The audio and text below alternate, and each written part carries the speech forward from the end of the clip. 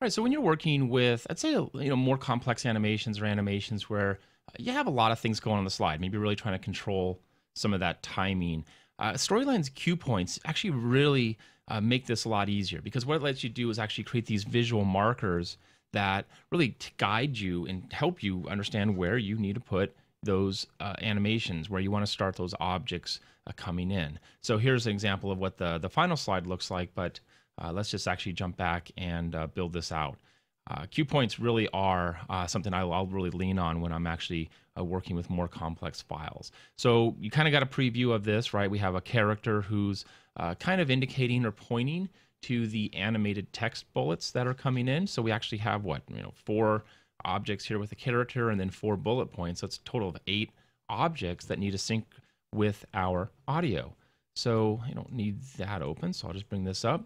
So we have an audio file here, and then we have the text bullets, right? Animation, the application, the 4 stages, and then we have our character. So a couple ways to go about this. First thing I want to do is actually insert the cue points. I want to get some cue points along this line, this timeline that actually help me visualize or see where I need to start my animations. And here's how it works. What we want to do is actually turn up our volume, and you may hear parts of this. And then what I'm going to do is I'm going to press the play key. I'm just going to press this play button right here, and I'm going to listen for this audio. And I know where I want these individual items to come in. So as I hear that point in the audio track, I'm going to press the letter C on my keyboard.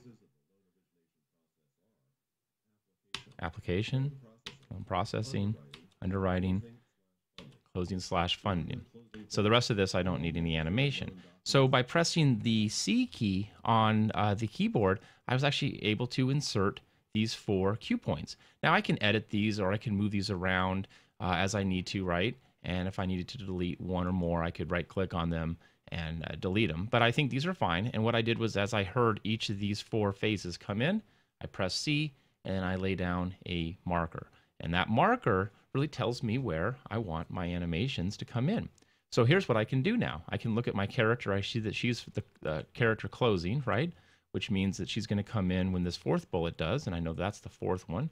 So I'll bring her right there. And the same thing for the character underwriting, which is the 3rd bullet. Bring that one in.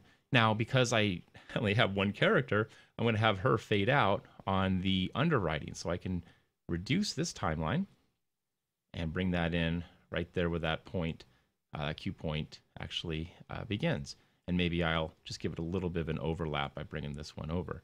Now for the character alone, which is the 2nd bullet, that's going to be my 2nd cue point. And then finally with the application, I could bring that in for the 1st. And of course, these don't remain on the slide the entire time. So this is how this makes this a lot easier for inserting and controlling your animations. Now, same thing with the bullets right here, right? So I have those 4 stages of bullets. I know that the application comes in right here at number 1. Loan processing comes in at number 2. And it doesn't really matter in this case if I move them above or below each other because they're all going to be visible here over this, this little flip chart. So there's my 4th one. And that controls each of those.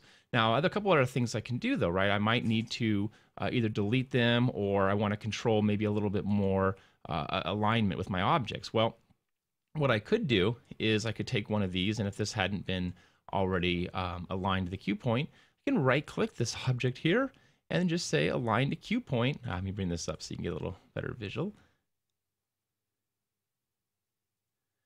Right click, choose align to cue point, and now I can choose which of the 4, right? Because I have 4 cue points on here, which cue point I want to align this character, this object to. So click 1 and automatically aligns right there. So really handy resource in Articulate Storyline for controlling and syncing your more complex animations.